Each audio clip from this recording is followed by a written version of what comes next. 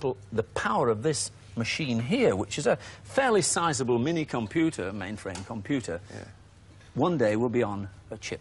You'll get the same power out of a chip as you have in this mainframe computer. Amazing. And that will happen in a very few years' time. Right. Well, even before that day comes, computers are still doing... It's not just for playing games. They're terrific fun, but there must be more to it than that. I really hate to see computers just used for playing games. To my mind, it's kind of degrading when they could be used for much more serious purposes.